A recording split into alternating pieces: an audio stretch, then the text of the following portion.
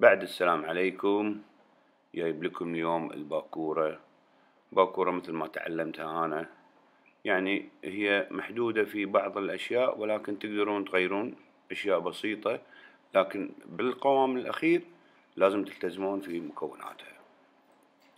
خلونا نبلش. طبعا لازم استعرض لكم السكينة مالت جيري، وأحمد الله يطول عمره اللي إهداني هذه السكينة.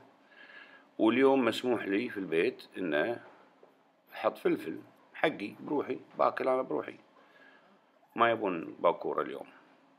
فقصيت الفلفل، بلشت فيه من وناستي عشان لا أحد يقول لي بعدين لا ما خلاص حطيت فلفل. هذا البصلة لاحظوا وياي، نقصها بالنص وبعدين ننزل فيها شرايح ضعيفة. كثر ما ايدك تجيبها ضعيفة كثر ما تصير باكورة طيبة، لأن هي معتمدة وايد على قوام البصل اللي بالباكورة. والمنكهات تكون بالكزبرة والبهارات الثانية الأخرى، وراح تفاجئون بعد شوي بكمية الكزبرة الحب اللي بحطها. لازم تحطون وايد. هني القوام مال منكهاتها. هذه الكزبرة شوف حب، وهذه الكمية كلها راح تكون في الباكورة. مطلوب مني بالذات الكزبرة انها تكون مجروشة وليست بودرة تضيع. المجروشة هذه راح تطلع لك في كل حبة باكورة تطلع لك قطعتين، قطعة ونص، شيء كذي، يعني شيء جميل قاعد يتمشى. هني يبنى طحين النخي،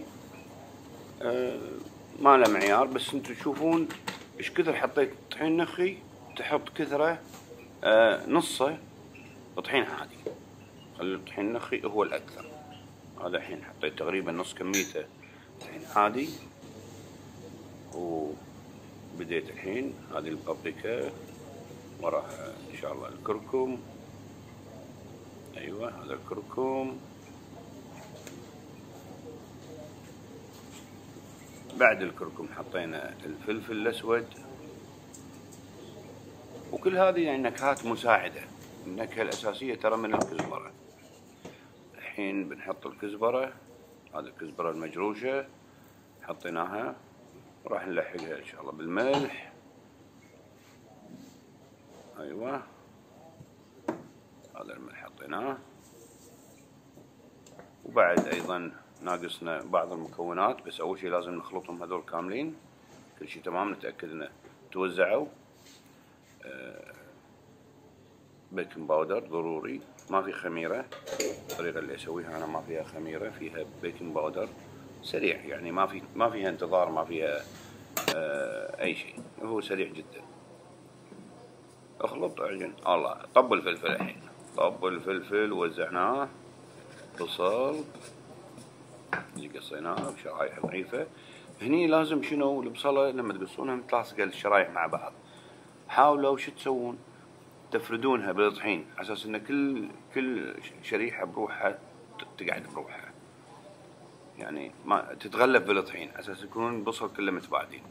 ونضيف عليه الكزبرة. الكزبرة طبعا مقصوصة شوية خشن، لان الباكورة تحب الاشياء اللي كل واحدة بروحها، فراح تحسون بالكزبرة عضة فيها كزبرة، عضة فيها بصلة، عضة كذي تيك خالية.